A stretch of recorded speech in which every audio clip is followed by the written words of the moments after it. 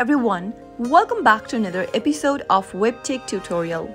In today's video, I'm going to show you how to remove someone from group chat on iMessage. If you've accidentally added someone to a group iMessage chat and you'd like to remove them, then keep watching the video till the end. Don't forget to subscribe to our channel by hitting that subscribe button, press the notification bell so that you'll never miss another upcoming upload from us. Open up your iMessage app and go ahead and select a group conversation from your message thread. Once you open up a conversation, tap on the cluster icon at the top of the screen. Soon after you do that, tap on the info button popping up right under the number of participants and select someone you'd like to remove and slide their name on the left hand side. This will open up the Remove tab.